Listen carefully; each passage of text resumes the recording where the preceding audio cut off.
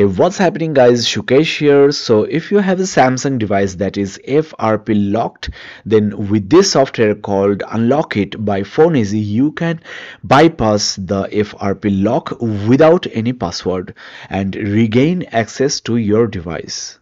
FRP lock stands for Factory Reset Protection Lock, a security feature on Android devices that prevents unauthorized users from resetting the device. It's designed to protect your device and data, especially if it's stolen or lost.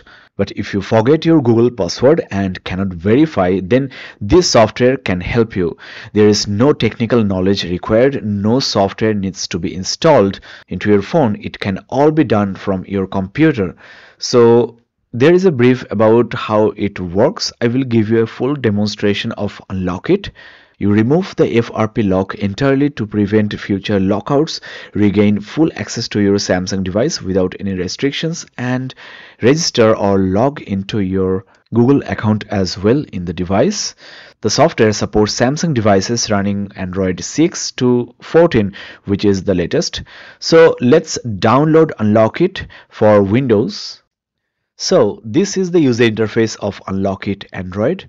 Once again, only Samsung devices are supported. Click Start. Now this step is very important. Select the Android version.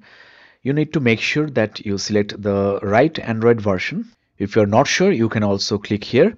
Let me select the Android version. Also make sure your device is in the FRP lock screen and you are connected to Wi-Fi. Now let's start the process. Now here is a small step you need to do on your Samsung device. In the lock screen, you will find an option for emergency call, which will bring you the dialer. Here, dial *#0*#,